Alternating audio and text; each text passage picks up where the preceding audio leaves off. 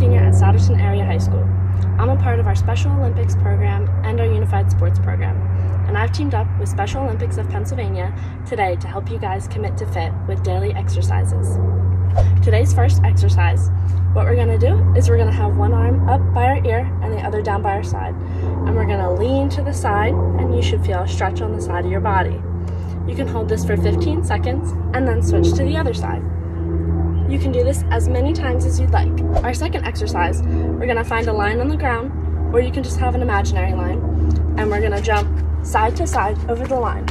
And you can count to 15, and then you can do it forward 15 times, and then you can jump straight up and down 15 times, trying to get as much height as you can in between each jump.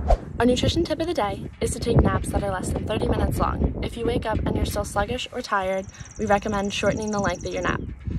Now that we're done our workout, I challenge you to tag 2 people who you would like to commit to fit with you.